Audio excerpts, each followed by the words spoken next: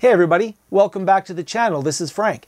So, have you ever taken video on your iPhone or on your Android device and wondered, how can I get that great video onto my computer so that I can share it and so that I can edit it? It's always been a bit of a challenge for me, but in this video, I'm going to show you exactly how to do that.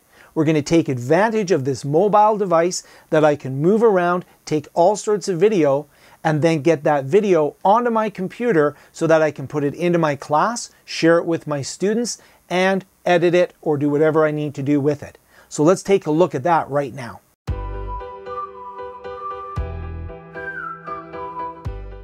So there's no doubt that with each generation of iPhone or Android device that comes out, we get better quality video and we get better quality photos.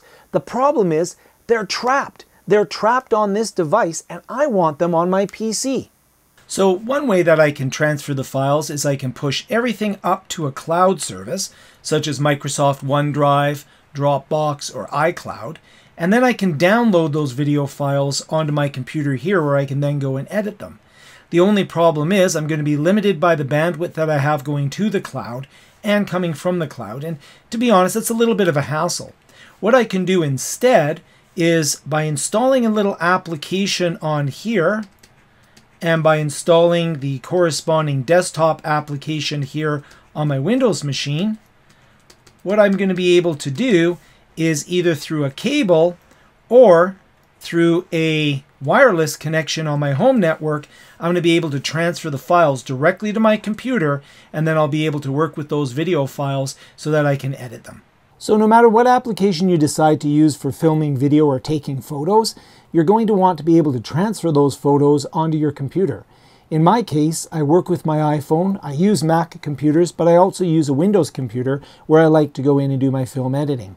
So I have a First Light application for photography.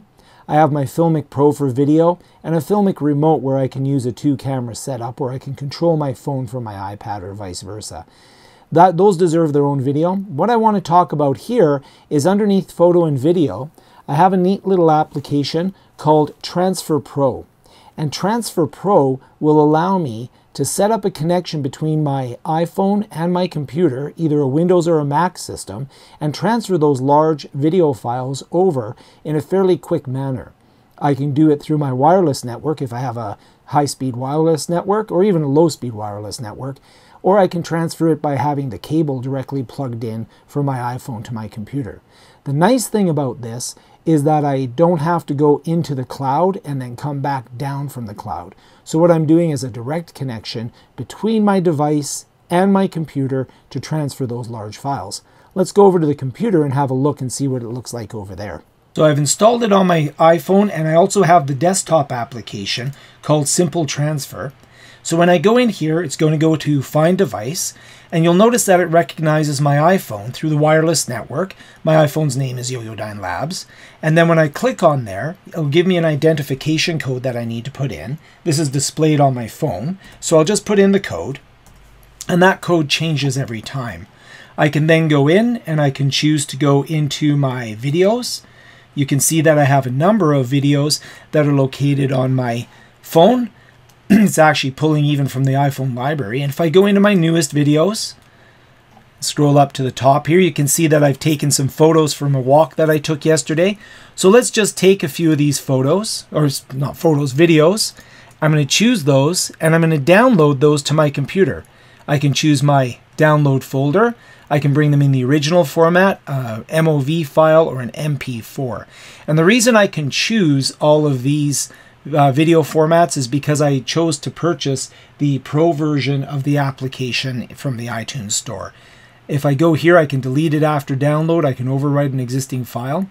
I'm going to go ahead and bring this into maybe the original format just right now. So I can go MP4. It doesn't really matter. I'll go MP4. And I'll go ahead and download this, selecting my download folder. I'm just going to go into my desktop. I'll create a new folder, and I'll just call this Video Demo. So we'll call it Video Demo. And we'll go ahead and create that folder. I'll select that folder. And now I'll download those 3 videos. And you can see they're coming over quite quickly. Now, these videos were shot in high definition.